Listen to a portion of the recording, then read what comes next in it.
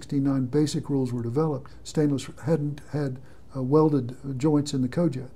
So in the long time ago, stainless wasn't there. So the rules were developed back before stainless was available. And so they just carried on, and we kept using them, But you won't, if you take a stainless steel pipe and use a B69 burst pressure, it won't pass the test. Oh, really? So straight pipe won't pass the test. And how is that addressed? Well, let's see. We come down, I show you. Right here. So what Chris and I did is we set up a series of tests, and we can show some pictures of the bursts a little bit later. But here's 4 carbon steel tests, relatively large D over T, 12-inch pipe. And then here's the stainless steel test.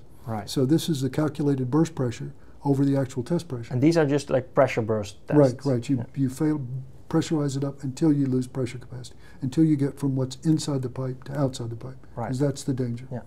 And so here's all the carbon steel. So you can see the ratios. So the ratios are all very close to 1. Here's the stainless steel. It drops down. 20% less.